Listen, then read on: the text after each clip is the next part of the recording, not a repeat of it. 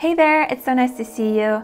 I'm going to show you how to paint this coconut step by step. I'm going to show you how to paint white things, how to mix the colors for the shadows and really make the white pop, and also show you how to paint the coconut from all sorts of different angles so you have a variety to choose from.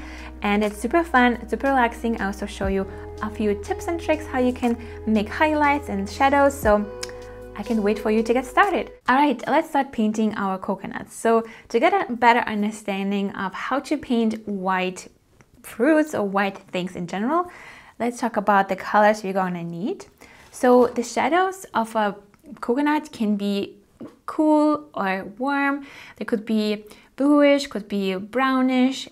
For this painting, we'll be using cool blues for the shadow, and it will look grayish. So for that, you need a little bit of blue, so I will be using a warm blue, a little bit of warm blue. And remember, the more water you use, the lighter the color becomes. So now if you add it to your paper, it's really blue, but you can actually mute it a little bit. So I'm gonna add a little bit of my yellow ochre just to mute this color a little bit. And then you can already have, and you get a slightly greenish color. So this is another type of shadow you can use. Or you can add a little bit, you can also add, what can we add? Let's see here. A little bit of a brown.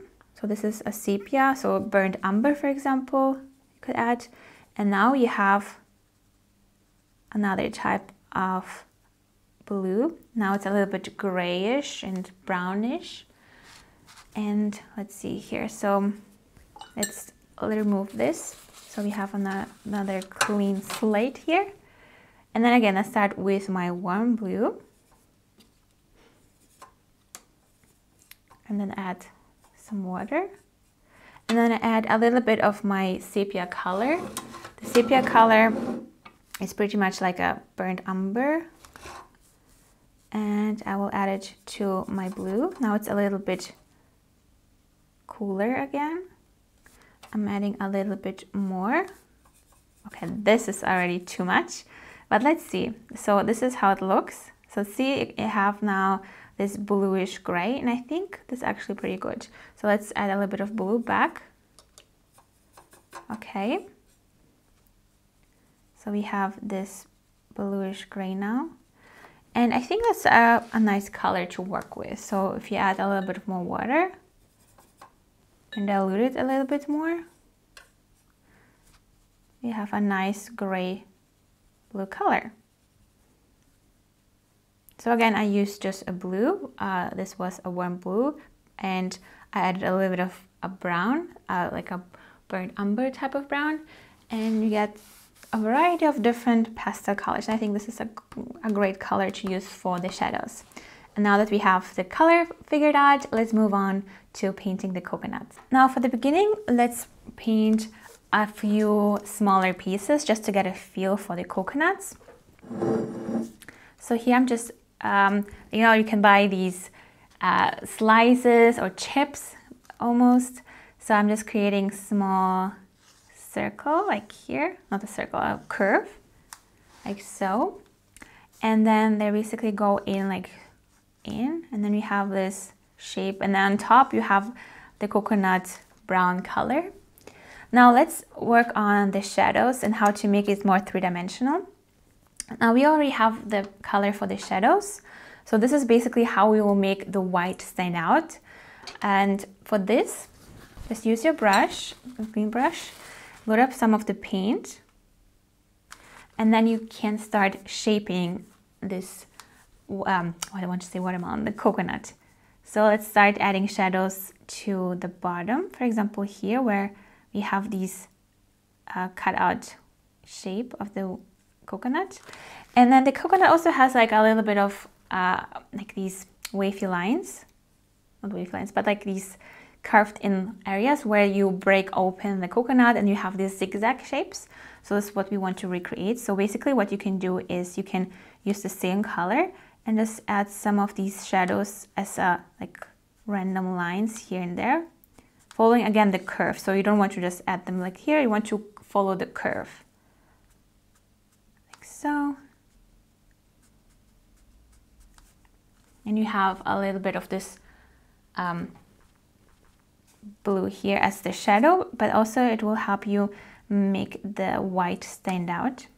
So you have a little bit of shadows here and on top here below the brown outside. You can make it even a little bit zigzag-ish, like so.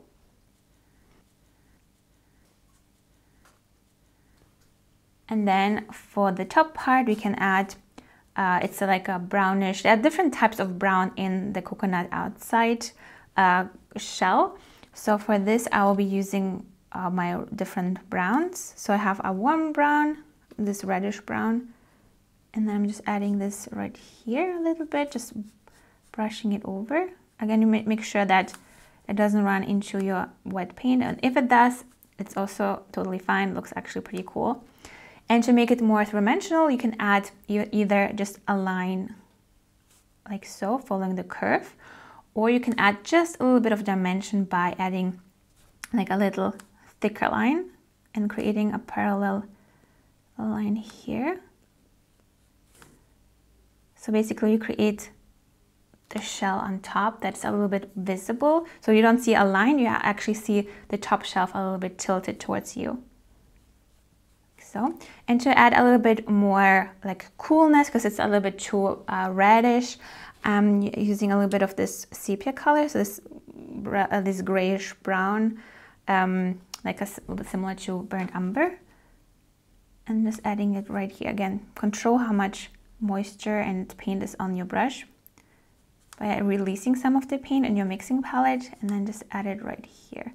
And again, the coconut is also hairy, so if you want, you can also add some like lines sticking out, like to the side, but just like carefully. I mean, you don't have to make it like a hairy, super hairy fruit or coconut, I mean. But I think it looks fun if you have a little bit of like uneven lines sticking out like that. And you have pretty much a white coconut, just a small piece. And then we can work with this and build up more pieces of our coconut. To not make this video super long, I decided to upload the rest on my own website. So if you want to learn how to paint all the other parts of the coconut step by step, make sure to check out the link in the description box down below to access the rest of the in-depth real-time tutorial totally for free. Thank you so much for watching. Have a wonderful day, and I'll see you soon. Take care.